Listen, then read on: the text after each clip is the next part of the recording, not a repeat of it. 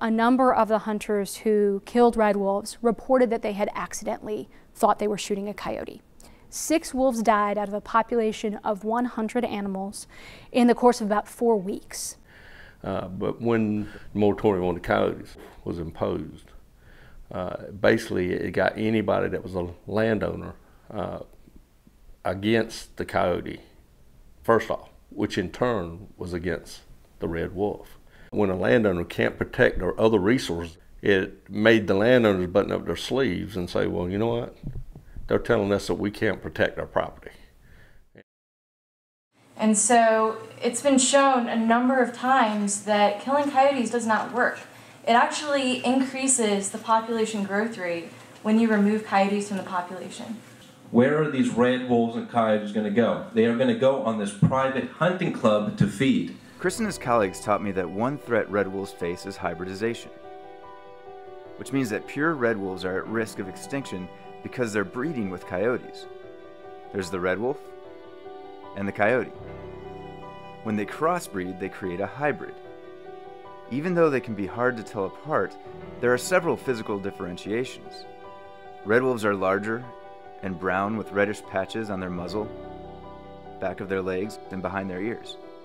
Coyotes can be brown, gray, or black, with a longer, thinner muzzle. Hybrids can be anywhere in between. When I first walking, I went, oh, because he looked kind of big for a coyote. But if you look at his feet, he's got dang near wolf-sized feet. You know, that's kind of small for a male, an adult male wolf, but it's bigger than a normal coyote. By the 1990s, coyotes moved in from the north and the west.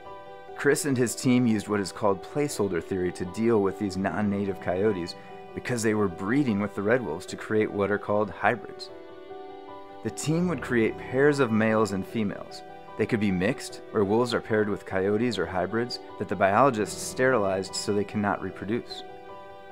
Or they could be pure natural red wolf pairs, or red wolf pairs the biologists put together. What they did not want were pairs of non-sterilized coyotes or non-sterilized coyotes with red wolves, who could breed with each other to increase the hybrid population or the non-native coyote population. Chris explained that when placeholder theory works well, you get pure pairs of red wolves or mixed pairs of a red wolf with a sterilized coyote or a sterilized hybrid that keep coyotes from entering into the 1.7 million acre red wolf recovery area. And that allows the red wolf population to grow into those areas. While some people don't believe it was working, recent scientific research suggests that it was. It was amazing to get to see their work firsthand.